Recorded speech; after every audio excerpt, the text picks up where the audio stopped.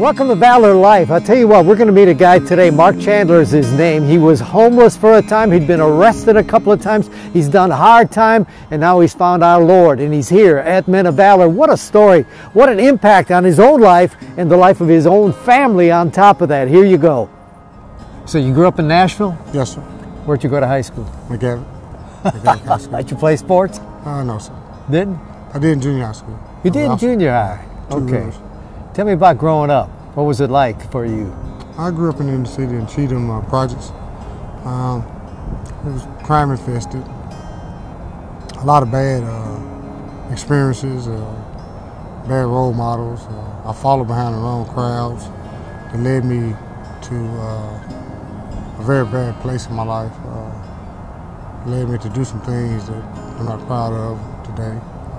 What happened? What was it like at home? Did you have parents, mom and dad, or just? I had a mom. My mom and dad were separated.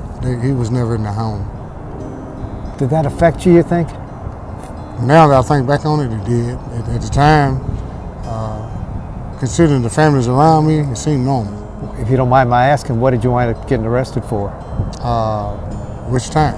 Oh, really?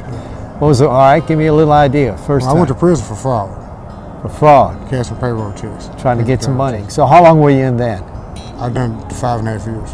All right, you get out. You should have learned, right? Right. What happened? I went back to a life of crime. I went back to the streets, drugs, alcohol. Why was it? Was it because you got pulled back in by the same people that were out there? I think at that time, I tell people this all the time, I think I was more addicted to the lifestyle of the street life, more so than the drugs. The drugs was a symptom of it. You had enough money or something? You got something out for that street life? That was a part of the street life. Whoa. The getting the money part. What was the second time you got arrested for? I went back, that was it. And the second time I went into Army Hotel, Second time I went to Army Hotel and lifted a $3,500 laptop and went to CCL Harding Place. And that's why I was exposed to the Jericho program in Men of Valor. Men of Valor. What happened? What started to go inside of you that said, wait a minute, I got to change and this is my way? Well, I was tired of living like that.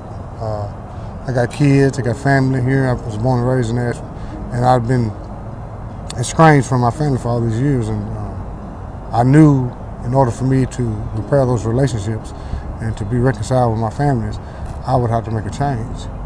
And Jericho and Men of Valor provided the best opportunity for me to learn the tools that I need to do to make that change. But you know that's based on faith. Right. Where was God in your life before, and then what happened when he hit you straight in the eye? I always knew about God. My mom would always tell me, you don't need nothing but Jesus, but I never paid any attention to it. But when I got to Jericho, something clicked and showed me that God was real in my life. You were home? I didn't realize that. You were homeless? Yes, I was homeless in the streets of downtown Nashville for about 2 years. Where would you live? Where would you sleep? I had a camp in the alley off 2nd and Broad. A camp? Behind Mike's Ice Cream Shop. For how long? For a little over a year. I slept in the park right in front of the Country Music Hall of Fame. Basically, a lot of nights I slept wherever I laid down. Yeah, what kind of hope can you have? How you'd wake up in the morning feeling what? I'd wake up in the morning, when my routine was, I would do drugs all night. I would sleep all day. Where are you getting the money to do drugs? Downtown. I used to sell roses on Broadway. And people would buy them from you? They would buy them. Where'd you get the roses from? I'd go to flower shops. They throw them away. They throw them away? Yeah, you pick them up? I just tear the leaves off of them.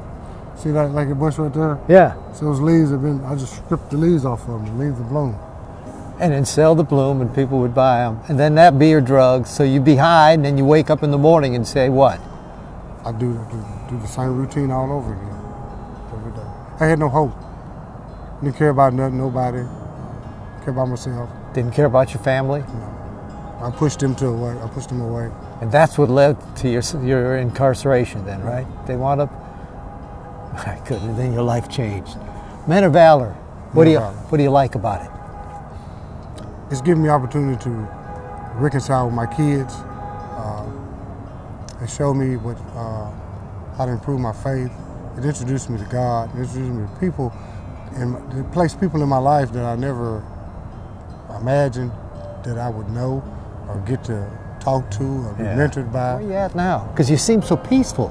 Where I'm at now? Yeah. I've been here about close to 5 months. And right now I'm working on getting back in my kids' life. It's not a bed of roses. There's a lot of things I have to own up to. How old are they? My kids are grown, 27. I got 3 boys and a girl. Wow. Yeah. Oh, now you got to be an example. Yeah. Does that motivate?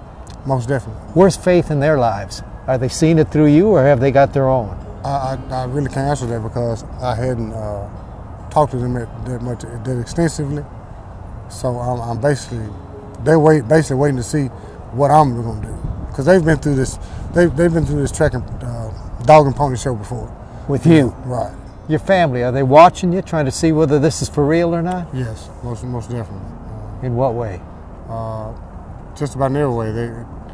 They I feel like they're just not sure. They asked each other questions. My nephew told me last night, I talked to him on the phone, and he said that his sister called him, and the first thing she asked him was, is he still there? Really? Yeah, so that lets me know that.